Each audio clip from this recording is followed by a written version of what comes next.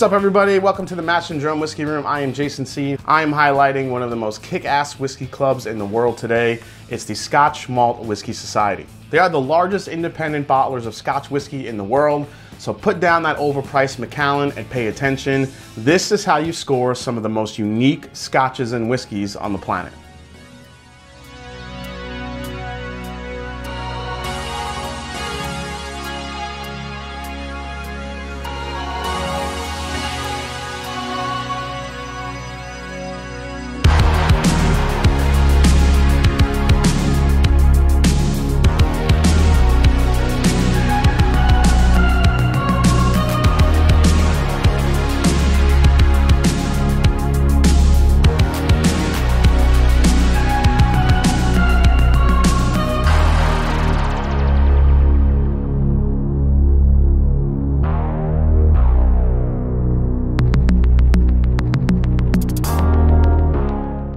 These bottles are classy, right?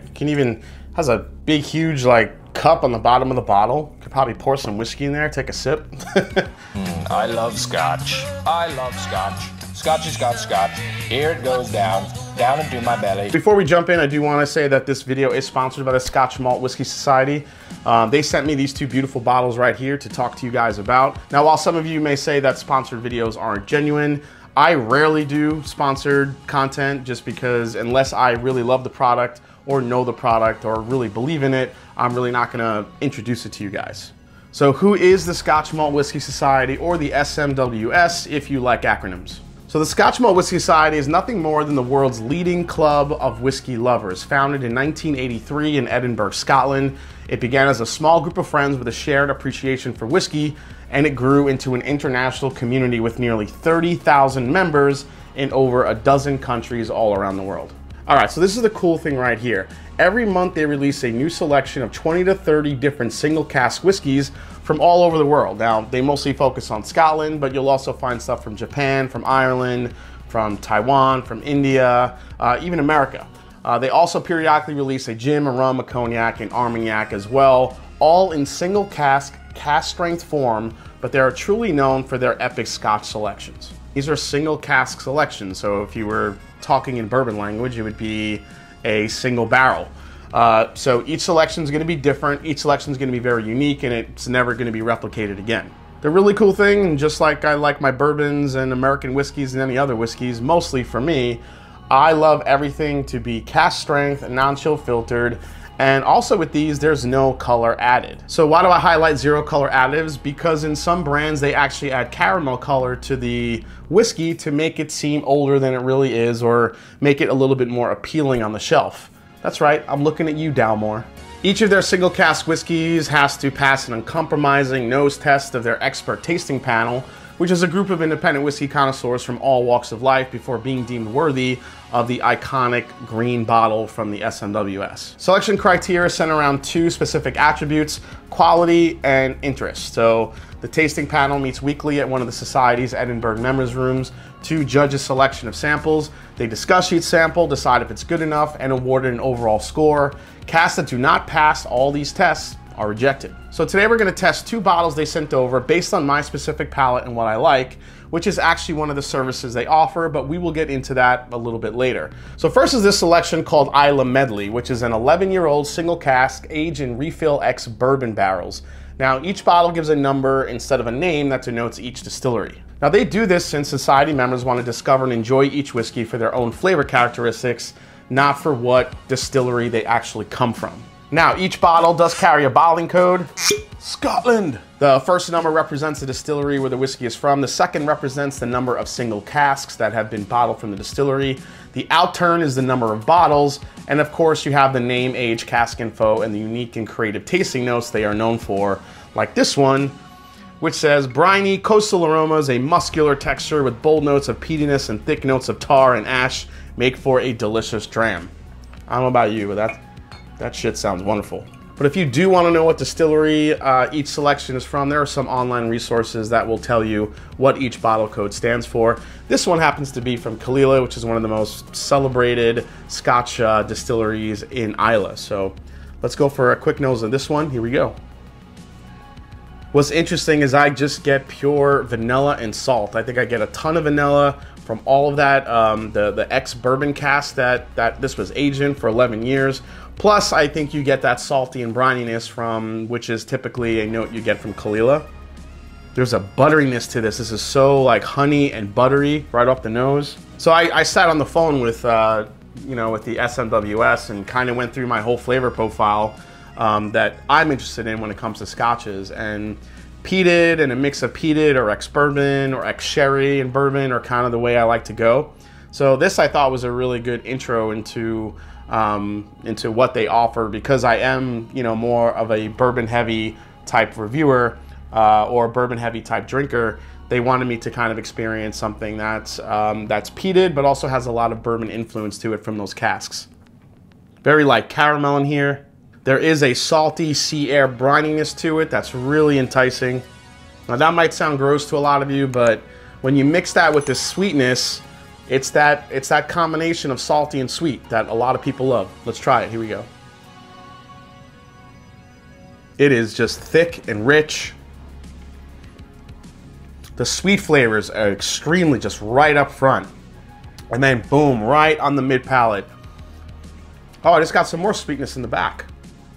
Okay.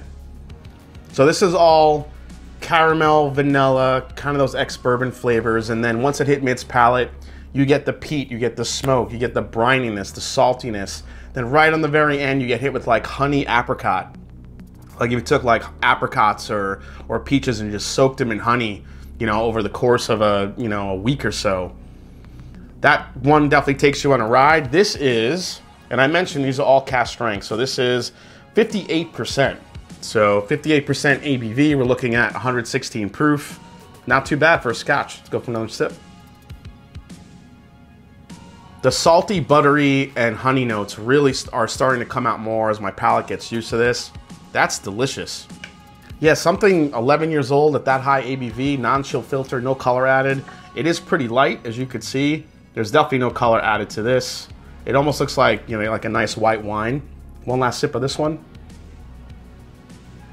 Man, just the more you drink it, the peat and the smoke just get a little bit more subdued. The sweet flavors come out, those apricot, the honey. A little bit of that vanilla still sticks around, and then you're just left with a really nice balance. Man, hell of a first bottle. Really glad they sent me this one.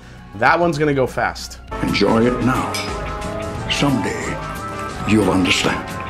All right, so next up we're gonna try this powerhouse called Wafts You to Heaven. This is a 22-year-old Highland Scotch aged in ex-bourbon casks. Now, it's actually a Highland distillery called Ardmore, which is located in the village of Kennethmont in Scotland and owned and operated by Beam Suntory. So this one comes in at 51.6% ABV. This has, some good age to it. There is also a little bit of smoke to this as well, but 22 years in an ex-bourbon cask, it's definitely got a lot of sweetness to it as well. So let's see how it balances out. Let's go to the nose. Wow, you definitely get the oak influence on here. There is a ton of oak spice and cinnamon and baking spices right off the bat. You get that nice burnt toast flavor. There's a slight citrusy aspect to it. Man, there is a beautiful butterscotch note that's just like rich and velvety. Dare I say butter pecan? For those of you that don't say butter pecan, butter pecan. There's also like a barbecue charcoal aspect to it. It's very faint, but it underlies all those beautiful sweet notes. And that's interesting. So it's like if you took a Werther's original candy and like you barbecued it, if that makes sense. Like a smoked butterscotch dessert. That's actually probably a good way to describe it. Man, that's amazing on the nose. Let's go for a sip. Oh, the nose matches the palate on that one. I get all those beautiful sweet notes right up front, and then this underlying barbecue smoke kind of comes in right on the back end. Really nice balance of sweet and smoky. It's way sweeter than the 11 year. The Isla Medley came in definitely more salty, more briny, a little bit more of a coastal type dram, whereas this one is way more sweet. Not so much on the smoke like the Isla Medley was, but still provides a good balance. Another sip. Man, and this one really drinks easy, but it's actually a flavor bomb. This one's more velvety and creamy than the 11 year. This one is really just coats the palate. Again, you're a tad over 100 proof. You're not getting a super long finish on this one, but what you're losing in finish actually makes up for in the palate. It's just so creamy and rich and flavorful. One last sip of this one here.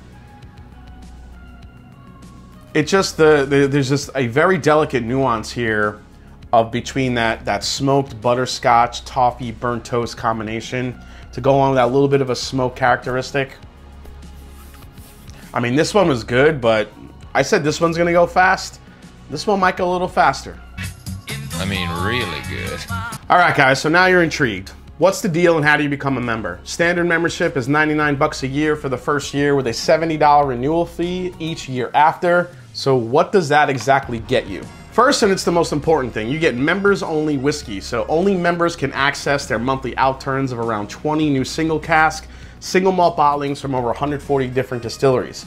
For me, I wanted a unique opportunity to buy single cask offerings from distilleries that don't offer single cask expressions very often. Now again, these are all bottled to cask strength, no water, no additives, always non-chill filtered, but remember every now and then, they do offer an American whiskey, a bourbon, a Taiwanese, an Indian whiskey, armagnac rum, and gin.